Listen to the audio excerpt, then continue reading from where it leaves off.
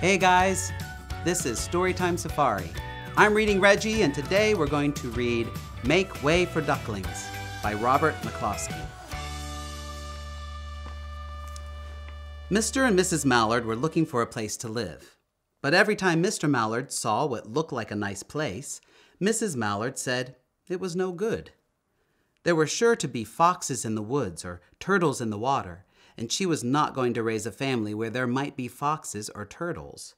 So they flew on and on. When they got to Boston, they felt too tired to fly any further. There was a nice pond in the public garden with a little island on it. The very place to spend the night, quacked Mr. Mallard, so down they flapped.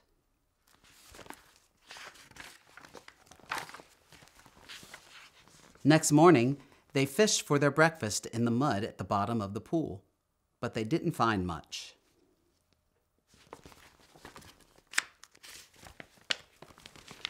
Just as they were getting ready to start on their way, a strange, enormous bird came by.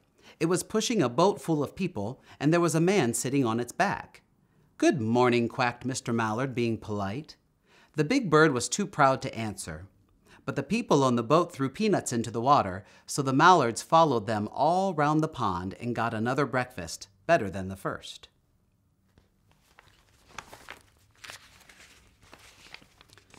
"I like this place," said Mrs. Mallard as they climbed out on the bank and waddled along.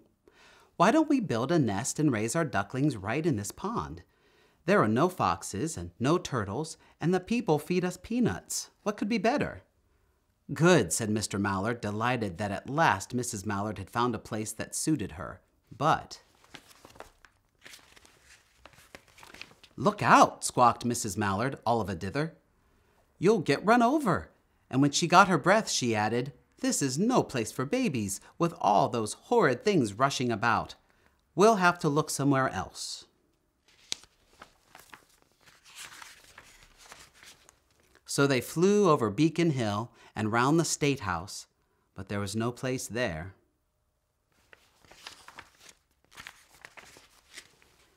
They looked in Louisburg Square, but there was no water to swim in.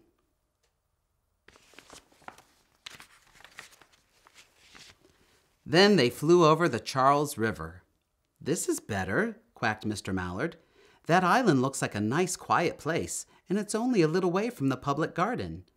"Yes," said Mrs. Mallard, remembering the peanuts. "That looks like just the right place to hatch ducklings."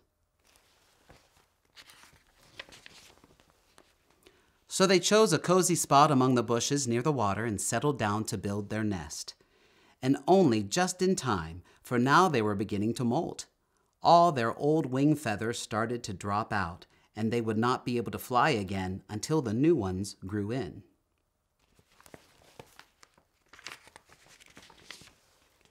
But of course they could swim, and one day they swam over to the park on the riverbank, and there they met a policeman named Michael. Michael fed them peanuts, and after that the Mallards called on Michael every day. After Mrs. Mallard had laid 8 eggs in the nest, she couldn't go to visit Michael anymore because she had to sit on the eggs to keep them warm. She moved off the nest only to get a drink of water, or to have her lunch, or to count the eggs and make sure they were all there.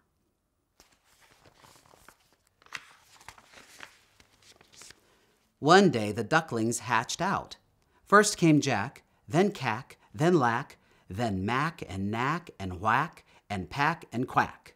Mr. and Mrs. Mallard were bursting with pride. It was a great responsibility taking care of so many ducklings, and it kept them very busy.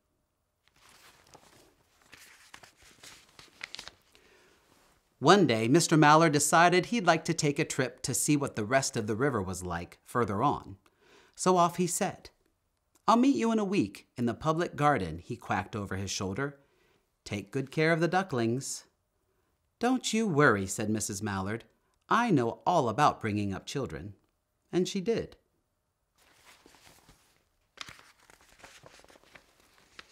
She taught them how to swim and dive.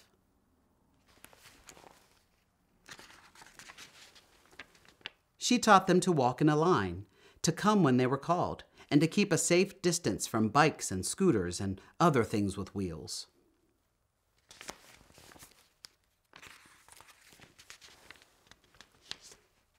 When at last she felt perfectly satisfied with them, she said one morning, "Come along, children, follow me." Before you could wink an eyelash, Jack, Cack, Lack, Mack, Knack, Whack, Pack, and Quack fell into line, just as they had been taught. Mrs. Mallard led the way into the water, and they swam behind her to the opposite bank.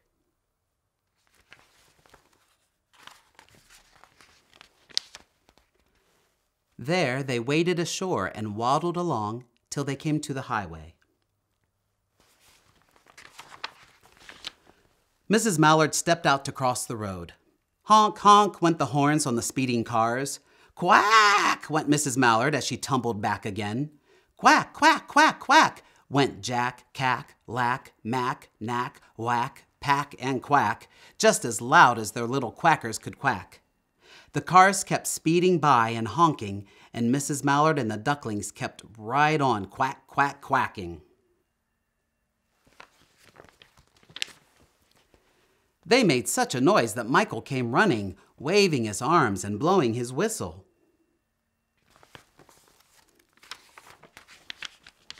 He planted himself in the center of the road, raised one hand to stop the traffic, and then beckoned with the other, the way policemen do, for Mrs. Mallard to cross over. As soon as Mrs. Mallard and the Ducklings were safe on the other side and on their way to Mount Vernon Street, Michael rushed back to his police booth.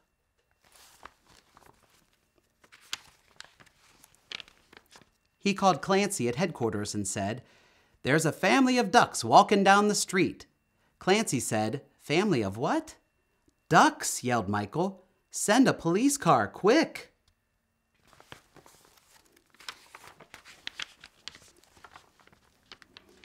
Meanwhile, Mrs. Mallard had reached the corner bookshop and turned into Charles Street with Jack, Cack, Lack, Mack, Knack, Whack, Pack, and Quack all marching in line behind her.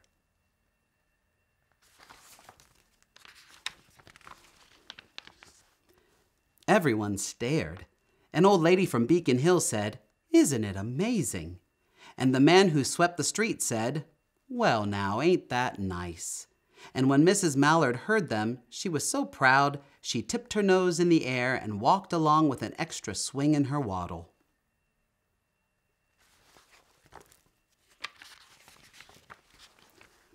When they came to the corner of Beacon Street, there was the police car with 4 policemen that Clancy had sent from headquarters. The policemen held back the traffic so Mrs. Mallard and the Ducklings could march across the street.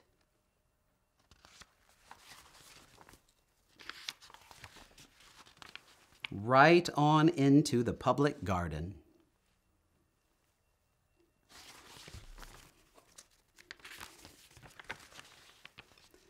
Inside the gate, they all turned round to say thank you to the policeman. The policeman smiled and waved goodbye.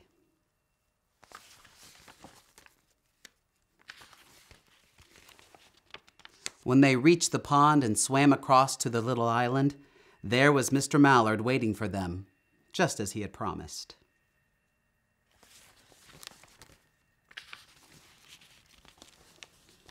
The Ducklings liked the new island so much that they decided to live there. All day long, they follow the swan boats and eat peanuts.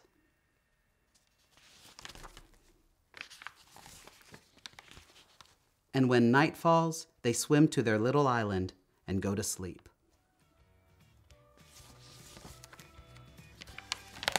The end. That was Make Way for Ducklings by Robert McCloskey. Thanks for joining us at Storytime Safari. I'm Reading Reggie, and I'd love to know what books you would want for me to read next, so leave them in the comments below. Thanks for joining us. See you next time.